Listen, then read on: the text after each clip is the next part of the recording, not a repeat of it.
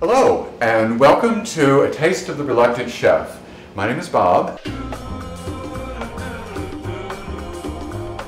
In this episode, I'm going to be making some scrumptious, fudgy cupcakes called Little French Fudge Cakes. First thing I'm going to do is I'm going to soften about 3½ ounces of bittersweet chocolate pieces, another 1½ ounces of unsweetened baking chocolate pieces, and 5 tablespoons of butter in the microwave.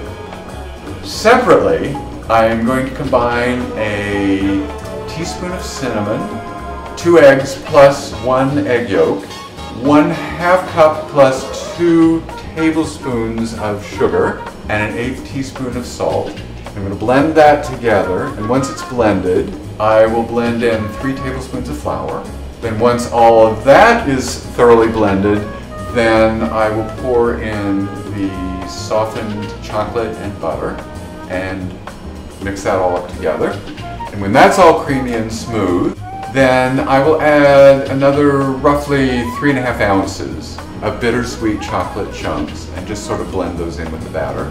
Then all I have to do is pour it into a cupcake pan or muffin pan, and then I put that in the oven at 375 degrees Fahrenheit for 16 to 18 minutes. Cool them and enjoy them. They're wonderful. If you're interested in all the details and my tips for making successful Little French Fudge Cakes, please see the full video at the link below.